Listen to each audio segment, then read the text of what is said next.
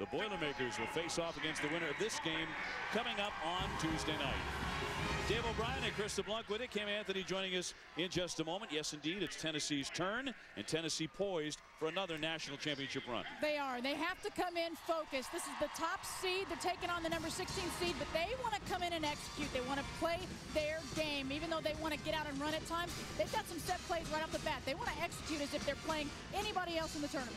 A look at our Star Watch now, and for Oral Roberts, Jenny Harden probably has to have the game of her life. Candace Parker just has to be Candace Parker. That's right. Well, Harden, she's one of their top scorers. She's been hampered with a foot injury, but her three-point shot is starting to come on. And then Candace Parker, 8th in the nation in scoring. She's their leader in scoring, rebounding, blocks. A very tough matchup for Oral Roberts. To the starting lineups now, and for Oral Roberts, the Golden. Well, some outside shots starting to fall for Tennessee, and that will open things up because Oral Roberts, their zone just packed in the lane. There's no way to even get a pass in there to their post players, high or low. So a couple of made shots outside might open things up a bit. Tennessee 4 out of 11 beyond the three-point arc, and there's Parker again. Just a roadblock defensively, and the basket. Robinson fouled her as well, and Parker will go to the line. So now Tennessee starting to get a little serious. Parker's got a dozen points. Robinson stayed with Candace Parker the whole way. A sloppy pass. She just stayed right there with her. And Candace Parker going up with the left hand. Great finish. She's used to all this contact because Robinson gave her as much as she could trying to stop the make. Oral Roberts largely staying within range anyway because they have hit 5 out of 9 from 3. Yeah, they were definitely coming down as quick as they could. Baker able to hit a couple of big threes. Watson way outside to hit the 3. 5 of 9 for Oral Roberts, but back at him early. Candace Parker down low, getting it done. Then Stedman outside, hitting the outside jumper. How about 12 points in 12 minutes for Candace Parker? And she just sat down and watched. Jenny Harden with 10.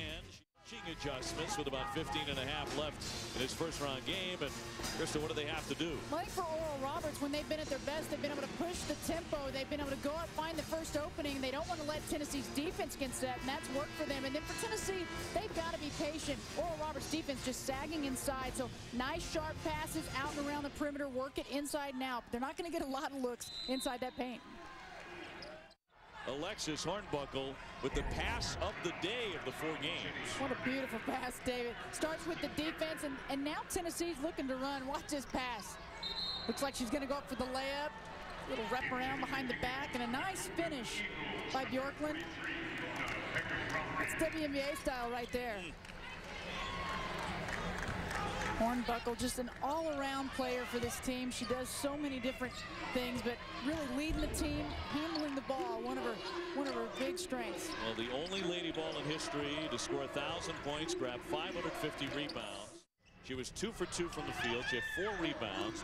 She made 2 game-clinching foul shots with 17 seconds left to ice that victory. That's about as good as you can do in 9 minutes. Well, they just kept setting time frames in their mind as to when they thought Vicky Baugh's game would start to come on.